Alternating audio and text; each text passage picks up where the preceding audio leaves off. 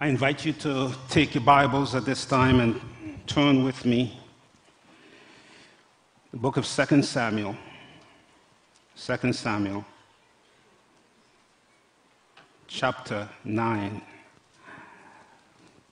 We're in the second month of a new year.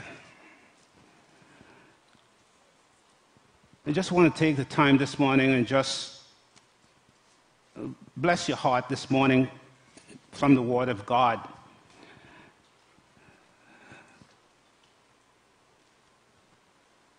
From this book of 2 Samuel, chapter 9.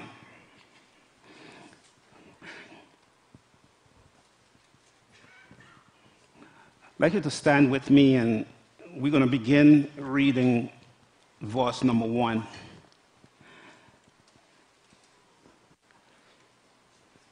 It reads, "And David said, Is there yet any that is left of the house of Saul, that I may show him kindness for Jonathan's sake?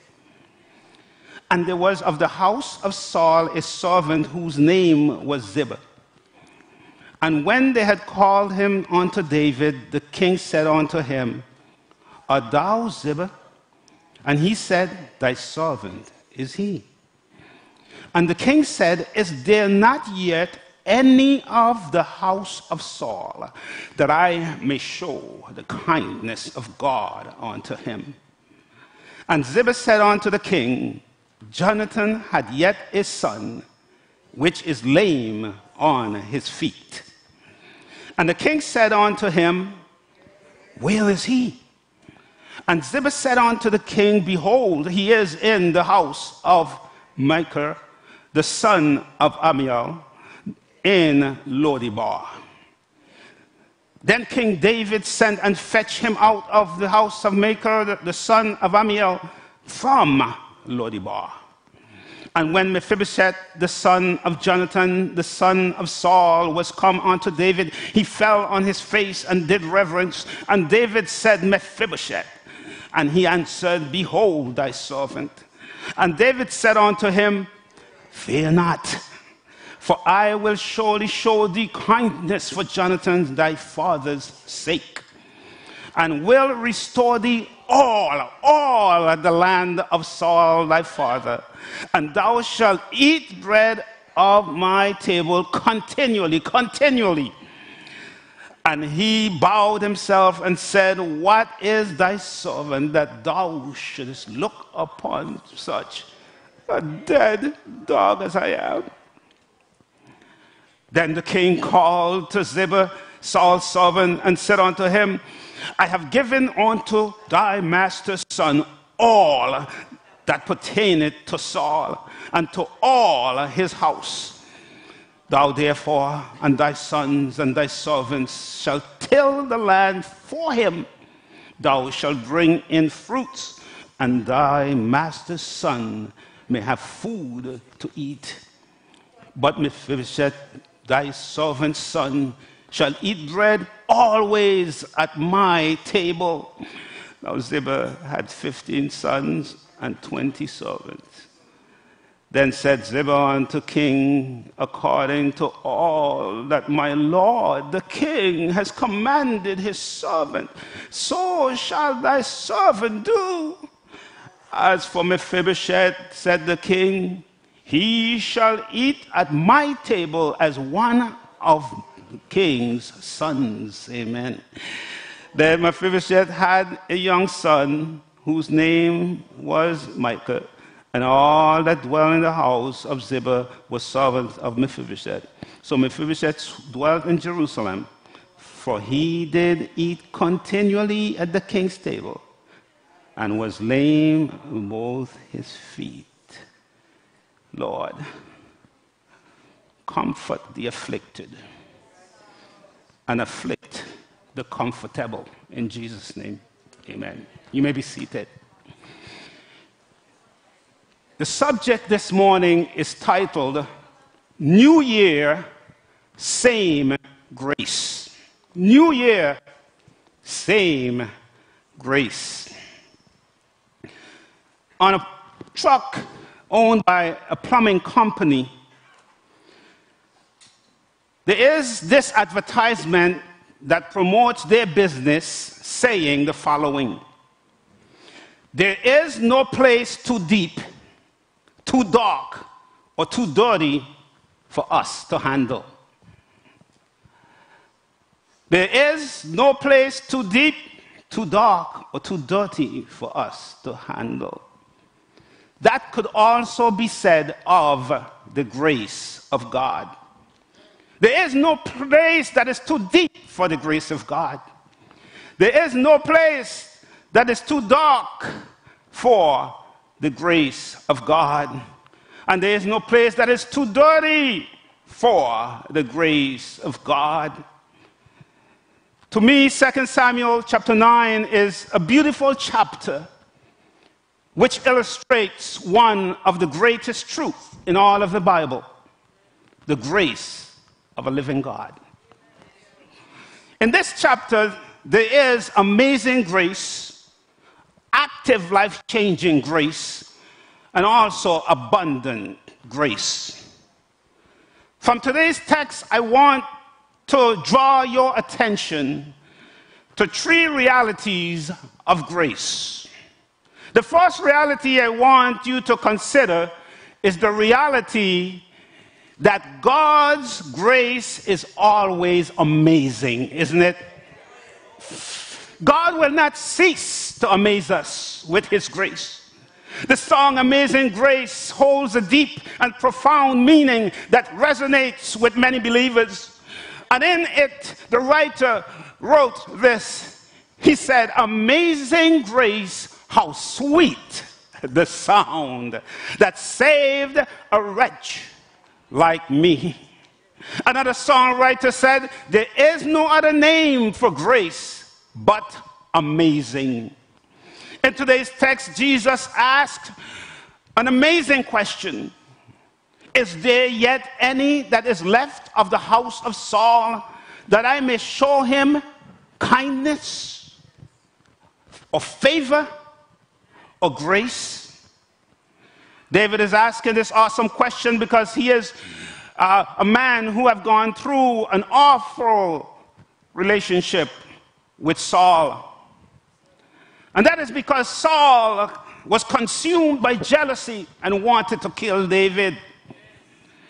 However, Saul eventually died, and David ascended to the throne.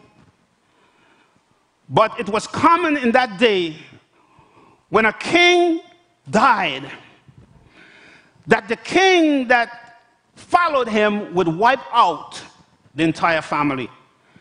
It happens in the animal kingdom, especially lions do that. Oh, my friends, almost out of the blue, David asked if there was anyone. He didn't name anyone. He said, is there anyone in Saul's household that I can bless? Not for his sake, but for Jonathan's sake. Do you know what makes the gospel of Jesus Christ amazing? Is that Jesus gives every single person on the face of the earth an invitation to be a part of his family. Oh, my friends, I want you to consider the following rhetorical questions carefully and honestly. Be honest. You're in church. Would you instantly desire to comfort someone who has just taken advantage of you, abused your trust, or carelessly acted against your direction? Would you be quick to comfort that person?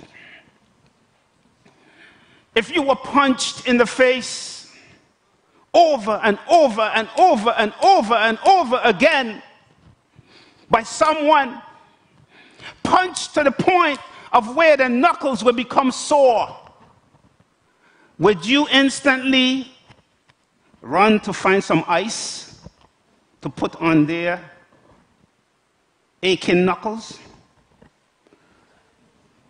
Perhaps the overwhelming response this morning would be, Pastor, no way. I would need time to cool down, and then I will consider whether I will do that. But let me tell you something. Over 2,000 years ago, that's exactly what Jesus did. Romans chapter 5 verse 8 says, God commended his love towards us in that while we were yet sinners, Christ died for us. While we were yet sinners, while we were taking advantage of God's grace, while we were abusing his trust, while we were carelessly acting against his direction, he loved us enough to die for us. You see, this thing called grace is an unearned blessing of God. It is freely given because of what Jesus did on our behalf, not what we did. Oh, it cannot be earned, deserved, or performed for. All it can be done with the grace of God is simply received. What God's grace does is strip the flesh of all its glory as it's revealed in the Word of God, so that everything be by God and not us. So that everything be for God and not us. So that God be given the glory and not us. That's what the grace of God does. You see, beloved, if the grace of God is not amazing, then what is? What is my question. Amazing grace is something, my friends, that is just that.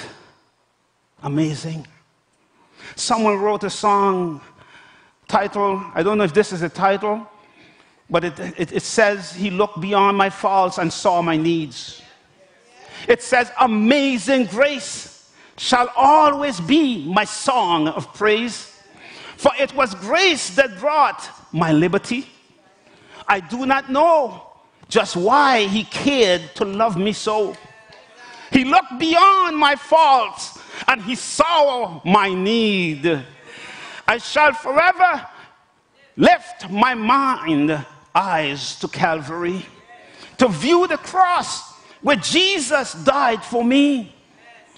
Then the writer said, how marvelous the grace that caught my falling soul.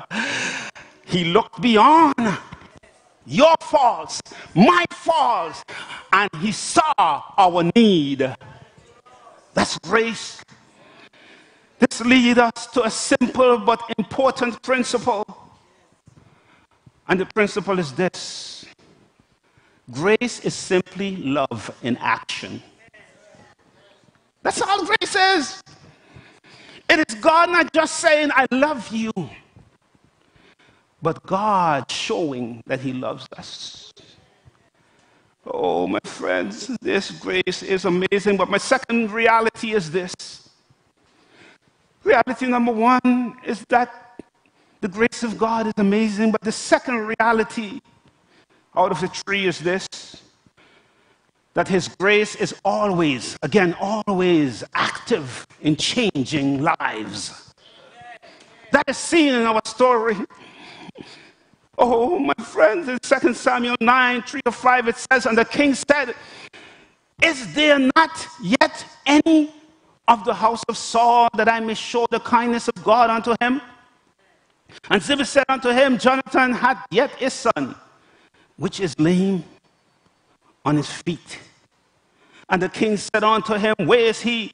And Ziba said unto the king, behold, he is in the house of Micah, the son of Amiel, in Lodebar.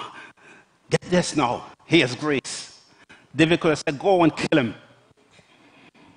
But then David sent and fetched him out of the house of Micah, the son of Amiel, from Lodebar. In these three verses, there are three things. There is restoration, there is forgiveness, and you will find transformation. Mephibosheth was living north in a place called Lodebar.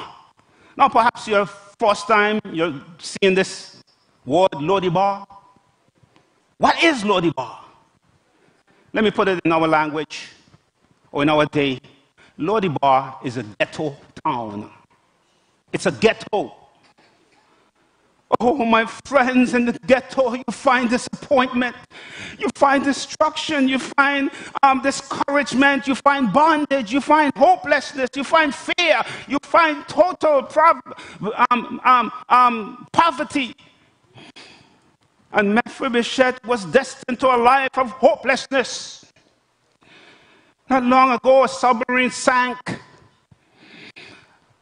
And when it sank, they were looking for it, and they found by sonar this submarine. But someone in that sub knew the Morse code, or that tap, tap, tap that you do to communicate, Morse code.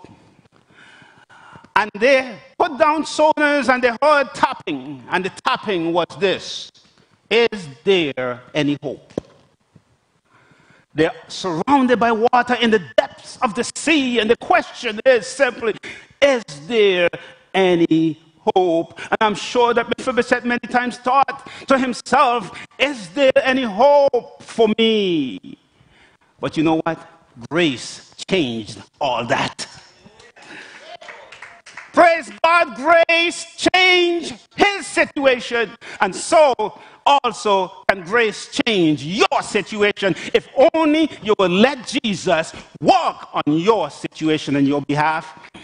You see, sometimes we go through life and we go through situations in life and we tell God, hold on there, I'll get to you if I need you. If I need you, I'll get to you. And we try to fix it, and when it messed up, then we say, God, here, take it, fix it. Oh, my friend, God wants to be at the center of your life. And through grace, fix your situation. But you see, as man, fallen man,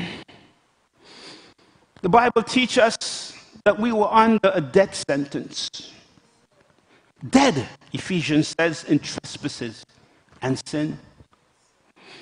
Ephesians chapter 2, though, comes around, and here is the restoration part. And it teaches us that followers of Jesus Christ have hope. Don't look down to their brothers. Don't look down to their sisters. Don't feel as though everything is lost. Don't feel as though everything is hopeless, because as long as God's word exists, which he says, my word shall last forever, you can hold on to that promise that says nothing is hopeless as long as God is in it. And that's why Ephesians says to us in verses number 4, beginning of verse 4, God, who is rich, can I have some water, babes?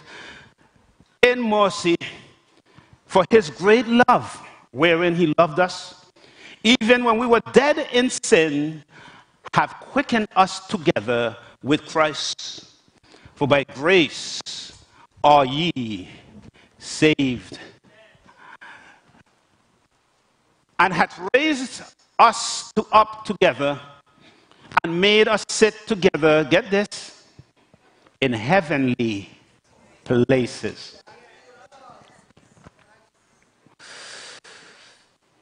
But in Christ Jesus. It says that in the ages to come, he might show the exceeding riches of his grace in his kindness towards us through Christ Jesus. And Paul says again, for by grace are ye saved through faith, and not of yourselves. It is the gift of God. And today God is still calling men. He's still calling women. He's still calling boys. He's still calling girls, my friends, out of their spiritual Lodibar places. And he made it possible for you and I to not be living in destruction, in bondage, in hopelessness, and isolation from him. Oh, there's something else about Mephibosheth that I want you to understand. Not only was he in this place called Lodibar, but Mephibosheth was delivered free of charge. God's grace is not about achieving, but about receiving. I say again, God's grace is not about achieving, but about receiving. What Mephibosheth received is grace for his disgrace.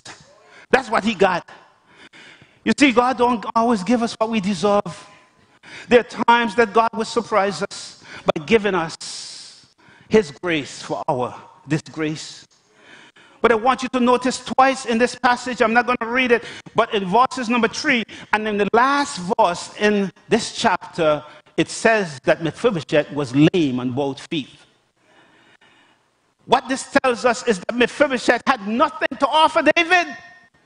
He was a lame man. He had to depend upon David for everything. Oh, like Mephibosheth, I don't care how wealthy you are. I don't care how poor you are. I don't care what position you have in government. I don't care what position you have in society, my friends. All of us, like Mephibosheth, need God's grace. We need to depend upon God's favor. We need, if we are lost, to depend upon God's salvation. And if you think you made it on your own, let me remind you of Alex Haley. Alex Haley had a picture in his office. And in his office, the picture was a turtle on a pole. Whenever people walked into his office, Alex Haley, that author of the book Roots, Alex Haley would be asked the question, what is the meaning of that turtle on that fence post? And Alex would always say to them, it always reminds me that somebody had to get me to where I am. Brothers and sisters, somebody got you to where you are today, and it is only by the grace of God. That's the only way. Oh, the love that drew salvation plan. Oh, the grace that brought it down to man. Oh, the mighty gulf that God disbanded at Calvary. Mercy there was great and grace was free. Pardon there was multiplied to me. There my burdened soul found liberty. At that place called Calvary. Never forget Calvary. That's where grace, my friends, was demonstrated for all mankind upon Calvary. There was a man who had a dream. And in his dream he said, I dreamt that I was at heaven's gate. He says, I dreamt that when I pass away, I noticed a signpost that read, entry requires 1,000 points. And then in his dream, he said he walked up to the angel. And he said to the angel, okay, I'm going to get in because age 32, I taught a Sunday school class for 12 years. I was in the youth department as a volunteer. I was a faithful member of the church. And the angel turned to him and said, that's 1 point. The man suddenly began to sweat. But he went on and he said, I tithe all my income. I served as an elder in the church. I served on the finance committee. I attended every work day the church had. I mowed the grass. I repaired. I painted. I did fellowship suppers in my house and invited others. The angel said, okay, you got 2 points. Remember, it's 1,000 points he needs. He looked at the angel and he smiled politely. That sounds great, the angel said. But the man said again, while being in shock, he says, my friend, I invited a lot of people to church. People came as a result of me. He says, I never cheated on my income tax. The angel looked at him and said, okay, For that, right now you have 3 points. The poor man's face sagged and it drooped. And he said, I have 1,000 points that I need to make up, and only 3 of them. Oh, how else can I make it into heaven but by the grace of God? And the angel says, you got it, buddy.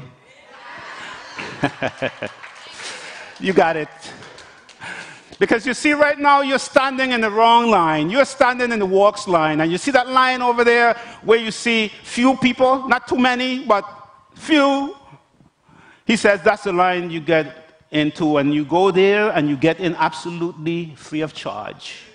Why? Because everything that you need to get to heaven has been done upon Calvary on your behalf. And therefore, you don't need a point system. All you need is the grace of God. I wonder if some of us here today are standing at the wrong gate. Brothers and sisters, if you find yourself standing at the walks gate, switch gate and run to the grace gate. Salvation is by grace through faith in Christ, finished work upon the cross, plus nothing minus nothing. For by grace are ye saved through faith, and not of yourselves. It is the gift of God. I said to you, I'm giving you 3 realities of God's grace, and here's the third and last one. Look at our text, 2 Samuel 9, and look at verse 13.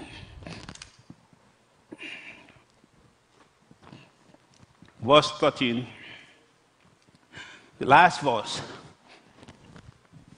So Mephibosheth dwelt in Jerusalem, for he did eat continually. Get that word?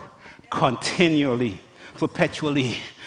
Also, at the king's table, and was lame on both feet. There was nothing that Mephibosheth deserved. Nothing. And I said to us here today, there is nothing that we deserve from God but hell's fire. And I say that not with a condemning heart, but I say it with a truthful heart. Because the word of God tells us plain and simple, if we are not in Christ, we are lost and on our way to hell. And anything that we get is because of the goodness of God. God's grace is not only powerful enough to forgive us of our sins, but listen to me, hang in there for a few minutes, more minutes, and I want to tell you that it is powerful enough to withstand the power of sin and Satan. The grace of God can give us the power that we need to withstand sin and Satan. And some people say, you know, the Christian life is so hard to live. And I have been there. I know it's hard to live. I know how it is to come to church on Sunday. You say, God, I'm going to live for you tomorrow. And as tomorrow comes, sometimes even when you get home, there's that temptation. There's that trial. There's that sin. And it is true. The Christian life is not a walk in the park. But when you learn to depend upon the sustaining grace of Jesus Christ, it is possible to live for Christ. And my third point, I don't know if I mentioned it, but God's grace is always abundant. God's sustaining grace is the ability to help you keep going even when you're tired of life's problems. It is the grace of God that says to you, go on, go on. You have failed, but get up and go on. You have stumbled, but get up and go on. You know something? Every single person that you read of in the Bible, Moses, David, Paul, every single one of them had shortcomings. Every single one of them stumbled. But you know what's the difference between a winner and a loser? A loser stumbles and a loser falls. And he stays down there and he says, oh, poor me, why me? Oh, oh, oh, and he complains. But a winner, even though in this race of life, he stumbles and falls, he looks around to see who's watching, but he gets up. He gets up and he's on his way again. You see, God did not call us to be losers. God called you. God called you to be a winner. And the only way you're going to make it till the end is by the grace of God. That's the only way we're going to make it to the end of this life. Amazing grace is something not only that helps us through temptations and trials, but it enables us to live to see another day. You know, if it wasn't for the grace of God, this church will be empty. It will be empty because I have failed God so many times, and so have you. And if God was not a loving God, if God was not a gracious God, we will not live to see another day. Oh, the song says, the Lord has promised good to me. His word, my hope secure. He will my shield and pardon me as long as life endure.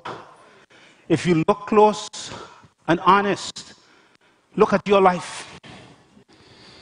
Every day that you live, you would see where God has been good to you.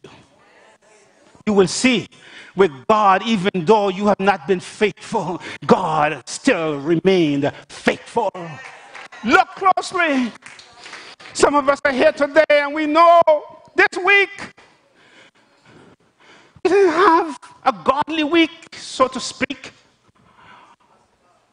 but for the grace of God. Oh, my friends, take a closer look. And perhaps there is someone here today, or someone listening today. You can remember years ago the doctor said to you, I'm giving you 6 months, I'm giving you 1 year, I'm giving you 2 years to live. And you have outlived your doctor. Praise God. I know that there is somebody. As a young person, you decided, I'm going to college, but I don't have the money to get in.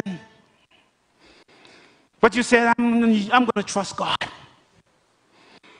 And somehow or another, you got into college. It's by the grace of God. Maybe you've been in a car crash, and doctors said there's no hope. Family says, there's no hope. Or perhaps, let me bring it down to something simpler. Perhaps you were speeding. Here in St. Croix, I don't know why people speed in St. Croix, but you were speeding. And when you were speeding, you heard, wah, wah, wah. You pulled over. Hey, take a break here and tell you about an incident with me. I was rushing to church and I know I was speeding. And behind me, the police car put on his light. And I pulled over. I said, oh, no, definitely I'm going to reach late to church. I pulled over and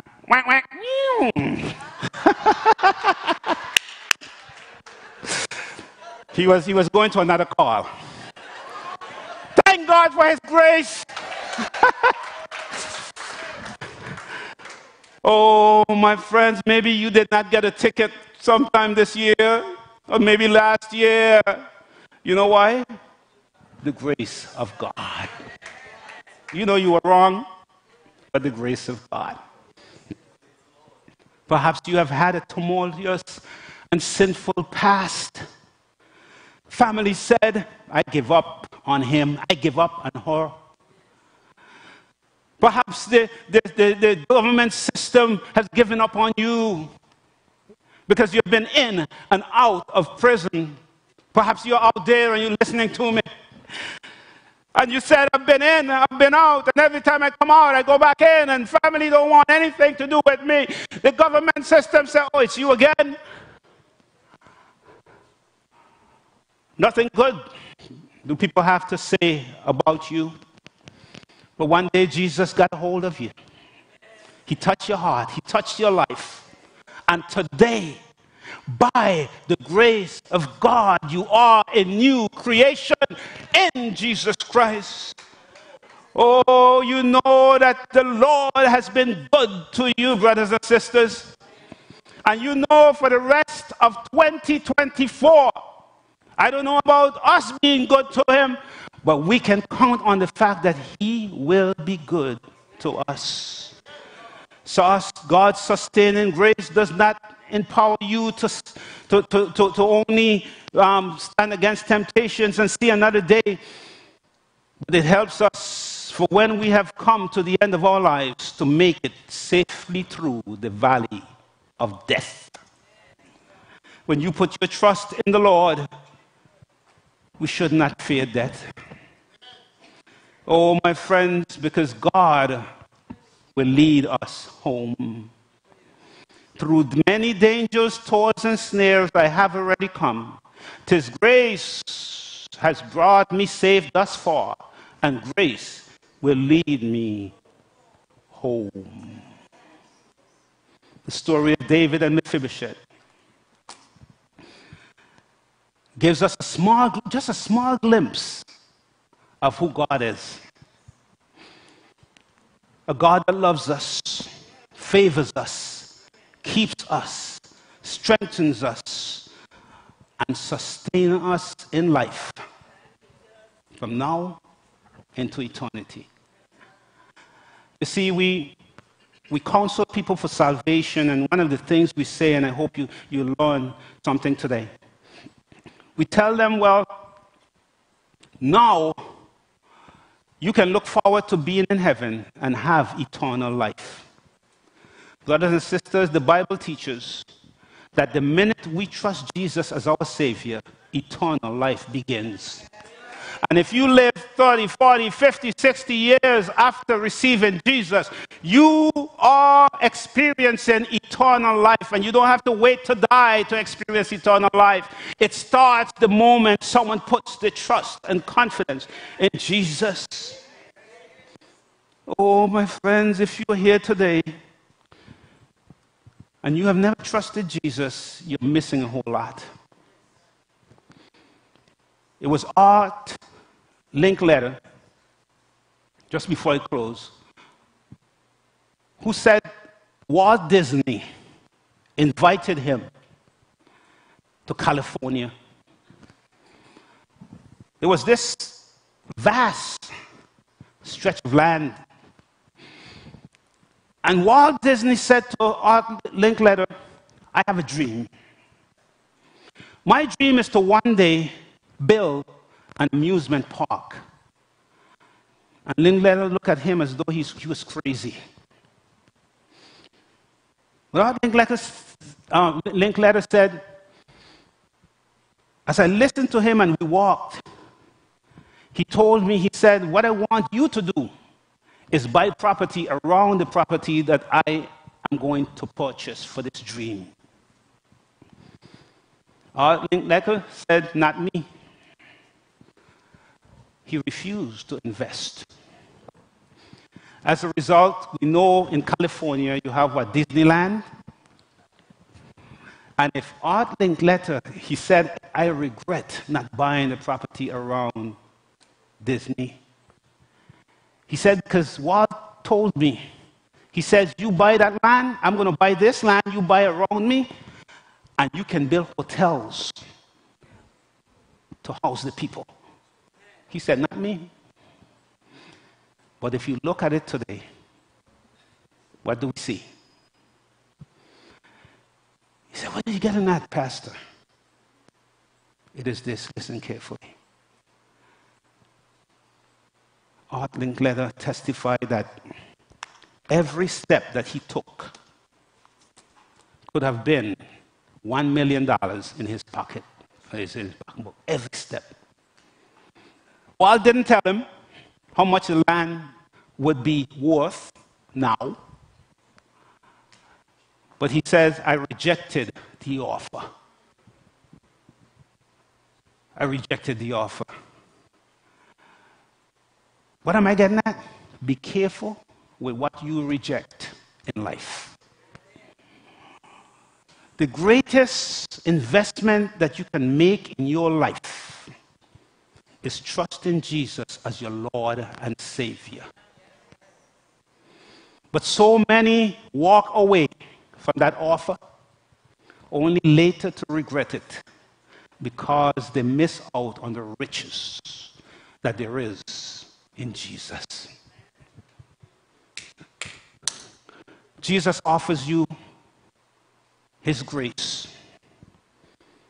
And he offers you his love through his grace. He says, believe and you shall receive. For those of you who are saved and you know it, don't allow anyone to fall short of God's grace. In other words, don't keep it to yourself. You see what David did? Do that. Find someone that needs Jesus and share Jesus with them. Shall we pray? Our Heavenly Father and dear God, we have so much and yet so little gratitude. Some of us have little, but in you have found much. If there be anyone, dear Lord, this day that have been alien to your grace, more so to you, dear Lord, and perhaps it's because they don't see themselves worthy as Mephibosheth, which I didn't get into. But Mephibosheth got to the point where he says, I'm a dead dog. I'm a nobody. And yet David accepted him, cared for him for the rest of his life. And so you too want to let us understand that that's what you want to do. Help us to be partners with you in the sharing of this good news, that there is a God who is always gracious. There's no place too deep, too dark, or too dirty that you cannot reach us. I say to you today, don't leave here today knowing that you are not sure if heaven will be your home without coming to me or one of the leaders today and say, I want salvation. I want Jesus. Don't do that. Don't leave today without committing your life to God and saying to him, Lord, nothing in my hands I bring, simply to your cross I cling. It's not about me, Lord, but all about you. And as a recipient of his grace, be gracious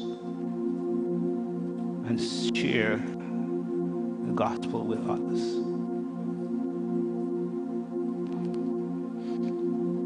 If you're here today, I don't want to leave or take it for granted that everybody is here saved.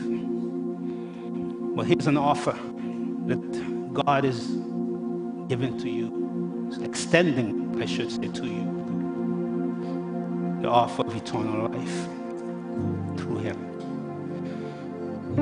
And if you raise your hand and say, Pastor, I need prayer. In this prayer that I'm going to pray for you. I'm asking you to come forward. I'm asking you to just hold your hand in the air, raise your hand in the air, and say, pray for me, that I'll do what God wants me today, so I don't miss out. And I promise you I'll do it. If not, you're free to remain where you are, and we are dismissed.